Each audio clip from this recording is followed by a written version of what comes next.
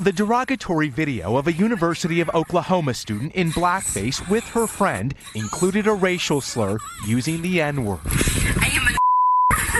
Today, as disgust spread across campus, the university president said both students withdrew from school. This type of behavior is not welcome here and is condemned in the strongest terms by me and by our university. With the Tri-Delta sorority condemning what they call the racist, offensive, and disgraceful conduct of the women, tonight the organization says their member is out. The university says both students have apologized. It doesn't make sense to me as a human being why they would think that kind of behavior is okay. The outrage at OU comes 4 years after the Sigma Alpha Epsilon fraternity was shut down for this racially charged incident on a bus. 2 students were expelled then.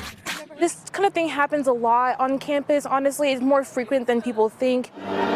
Tonight on this Martin Luther King Jr. holiday, some at OU call this a sad reminder of where we are and how much further the school and nation has to go. Miguel Almaguer, NBC News. Hey, NBC News fans, thanks for checking out our YouTube channel. Subscribe by clicking on that button down here and click on any of the videos over here to watch the latest interviews, show highlights, and digital exclusives. Thanks for watching.